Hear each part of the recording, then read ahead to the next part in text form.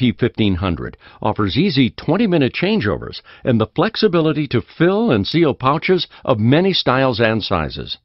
At the front end, pouches are shingled on the in-feed conveyor.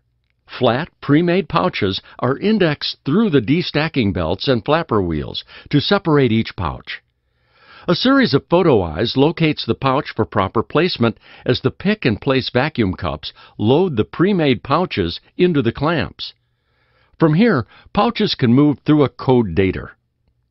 The IMP1500 features an Allen Bradley touchscreen panel to control all functions of this totally servo-driven machine. Next, pouches move through the opener assembly, which uses an air blast assist and mechanical fingers to ensure that even pouches with closed zippers are successfully and fully opened.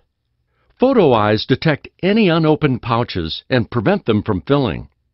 Robert's unique traveling funnels allow extended filling time through 3 indexes to accommodate virtually any product. The conveyor supports and vibrates the pouches to settle the product as it moves through the filling section.